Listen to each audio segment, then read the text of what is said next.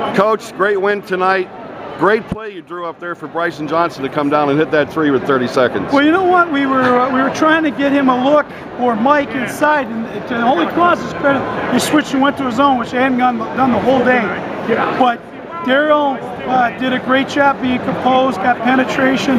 Bryson got to an open spot, and as he's done many times before, hit a big shot.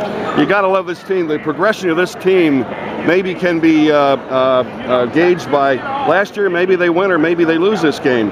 Tonight, I never thought there was any doubt about it. They came back, they hung it against a gritty team at a place that's hard to win. I really never thought there was any doubt about it, but you have different heroes stepping up all the time. I'm glad you didn't think there was any doubt, because I certainly, was worried. Especially, guys who've been really playing well.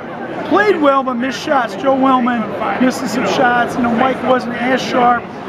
But that's a mark of a good team. If you could not play necessarily your best, still come away with a win, and guys made winning plays tonight. Great win. You go home now and get ready for Lafayette by practicing some foul shots? Yeah, we were third in the country going into shooting free throws going into tonight's game, but not so today, but it's all right. We'll save for when we need them. All right, good win, Coach. Thanks. Thank you.